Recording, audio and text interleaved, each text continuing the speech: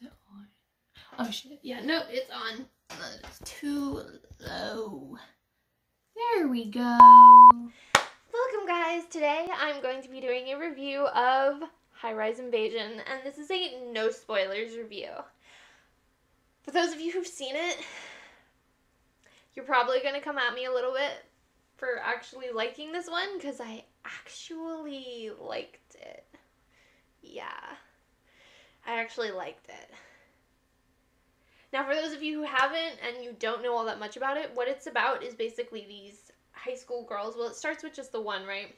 But it's mostly about these 3 high school girls, specifically, who get transported somehow, because they just wake up and they're there.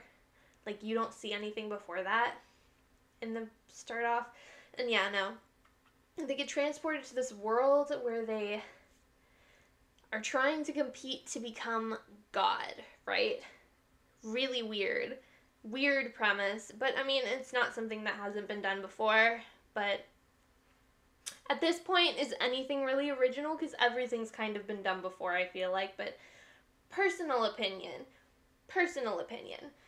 But no, they're up on this rooftop and they have to, like, stay up on the roofs and on upper levels. They can't get down below that. They can't get down to the street unless they want to jump. And then there are all these masked characters who are trying to, I don't know, get them to almost. They want them to either become God, and if you don't have any interest in doing that, they're going to try and make you jump, right? Pretty basic premise. A little bit confusing. That was probably my one trope for this, and why do I say people are going to hate me who have seen it for saying that I like it?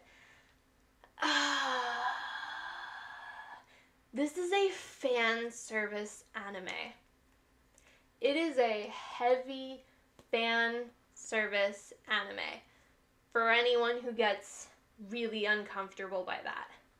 It's so heavy on the fan service.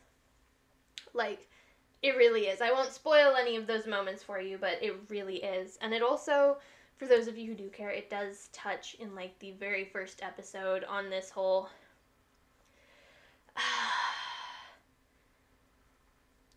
I don't know that I want to spoil this, but I don't feel like it's a spoiler because it's first episode thing. But there is totally a scene that will definitely make you uncomfortable, as it is very rape-based. Yeah, need I say more? So if you're triggered by that, you may want to skip this one, or just be advised that you may need some TLC after the first episode, but it's only that first episode that they threw that into, okay? So, yeah. Just an FYI for anybody who does have triggers and issues with that. This might trigger that first episode. It is very poorly written, right?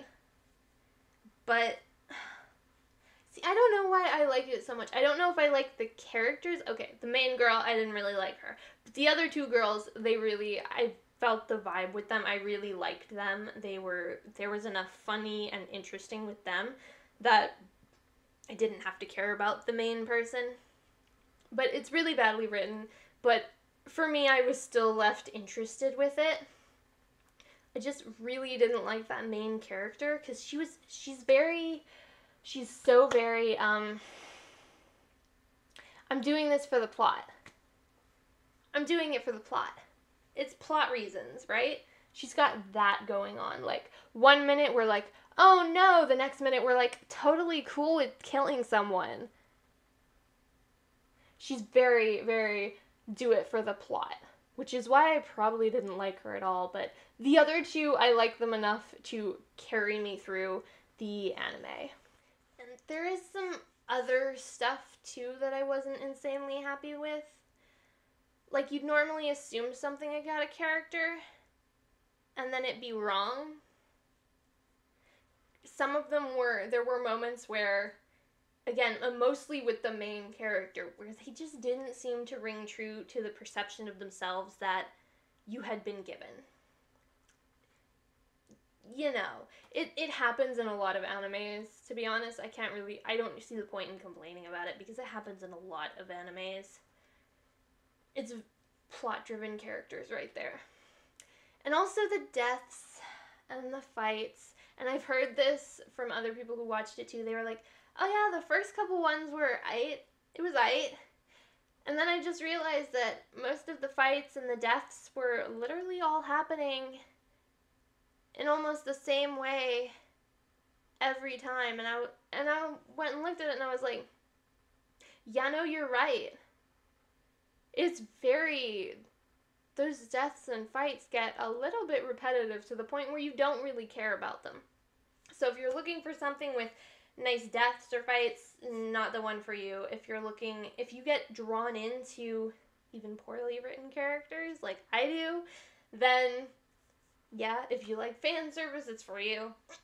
Just saying. Which, I know everyone gets so uncomfortable because they are high school girls, but it's an animated show, guys. And they were drawn